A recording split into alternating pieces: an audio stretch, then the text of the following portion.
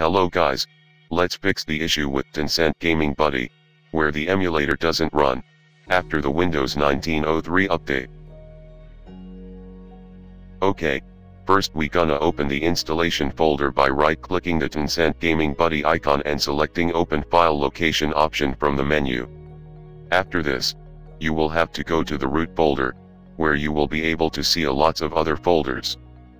Once you are here, you will have to go the search bar, and search for the file named QM Emulator Service. In the search results, you will find an application, which you will have to cut and paste it in the root folder.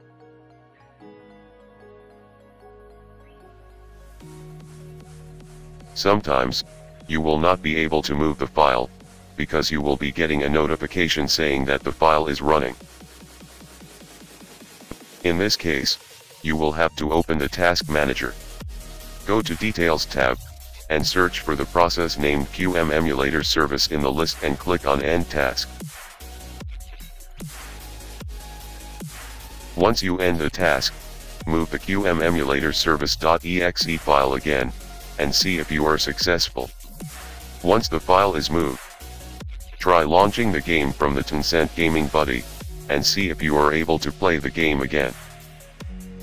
Thank you for watching the video.